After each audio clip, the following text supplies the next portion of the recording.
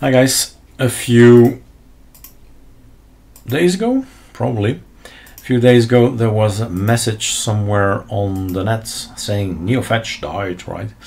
It's not dead, right? It's just that it's frozen, it's not maintained, and nobody will ever take a look at it. Not that it matters, right? That's the point of the video. It doesn't really matter. Because as long as this works, it's fine. You can keep on using neofetch. So how do we get this thing?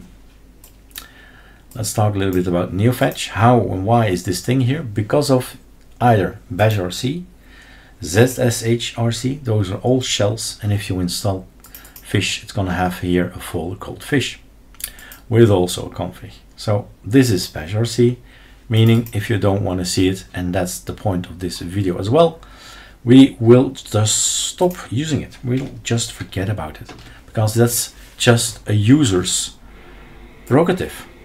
Choose whatever you like, right? That all things work, and yes, probably neofetch will work for years to come, right? But yes, the developer says I have other things to do. Now, if we update our system, we'll see that I've made 3 new packages. Well, a lot of packages come in. Let's go for it. And in the meantime, we can see that the ArcoLinux tweak tool does not have an issue when you update. And there was somebody now on Telegram saying there was an issue, right? I don't know what's going on, but let's prove to you again that we did not do that much changes. But yes, we always update ArcoLinux tweak tool, of course. And this will change as well. So the bashrc will change, the fish will change, and the zsh will change. And what we'll do is the following. We'll just say that there is also, besides neofetch, fastfetch. So it's also a video about fastfetch. Is this important in your system? No, it's totally unimportant, right? Getting some information, about your machine. You know what you've bought, you know your machine, so it's interesting to share for somebody. But then again, Ctrl-T, you just type neofetch, and that's it, right? Share it, screenshot, boom, done. Do we need to be greeted every single time with that? No. So Ctrl-T is just a blank screen, and that's how we will move forward from now on. And you just go in here and say, I want to have fastfetch. Okay, fine.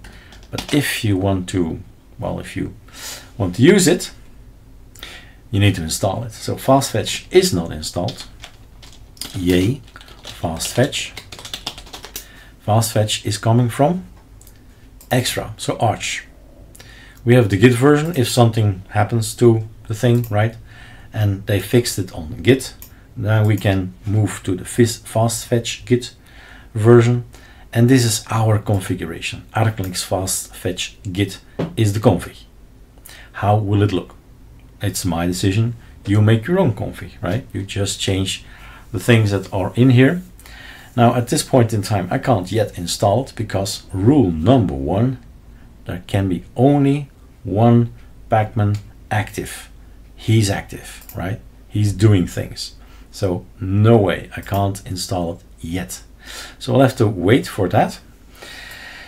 In the meantime, what can I tell? We can set everything up. Sudo pacman -s. So there's the application, and this is workflow thing, right? This is so common in all things here in Linux.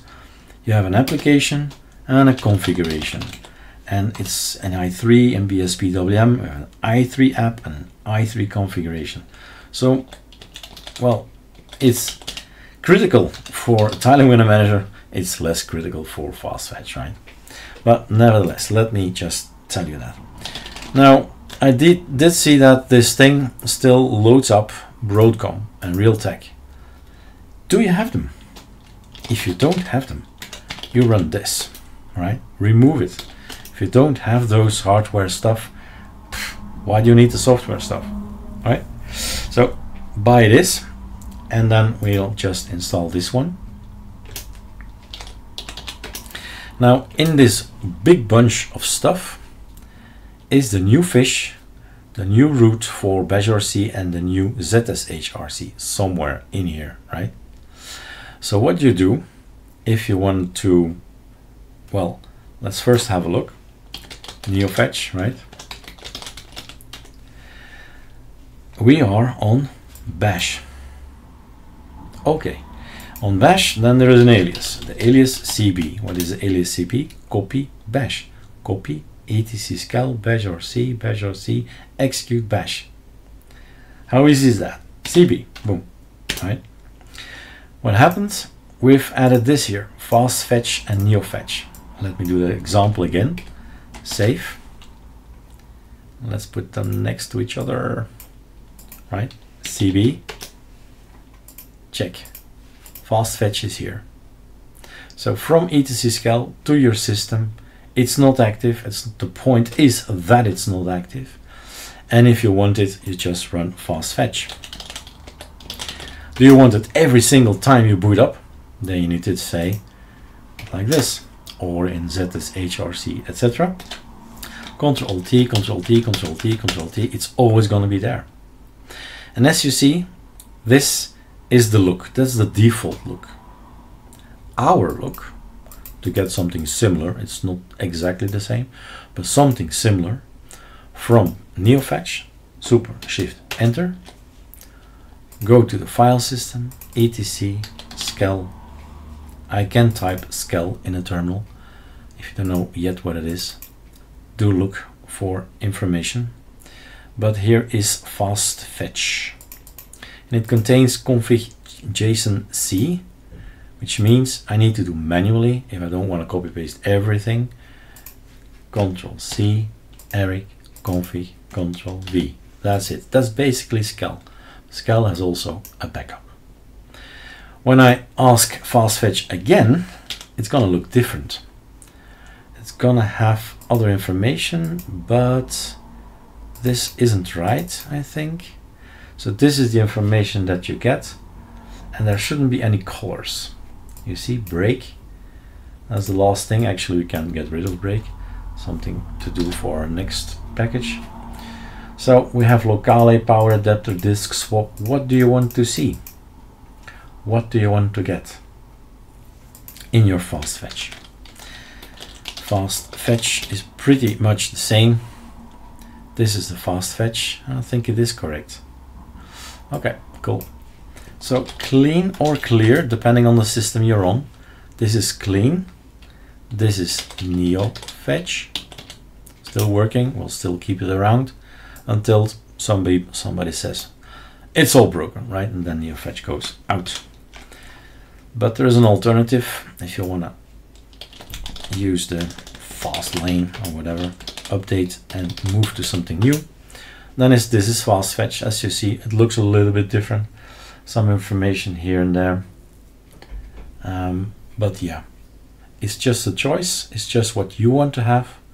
And this is the difference. You can freeze the frame, freeze YouTube. And again, right, you don't have to use ours, ArcoLinux fastfetch. It's not going to be on the ISOs. Fastfetch will not be there. And I'm thinking even to get rid of neofetch on the ISOs as well. So you choose, you install whatever you want. There are lots of things in the bashrc: screen fetch, ALCI, payload fetch, ffetch, hfetch, sfetch, ufetch. I mean, right?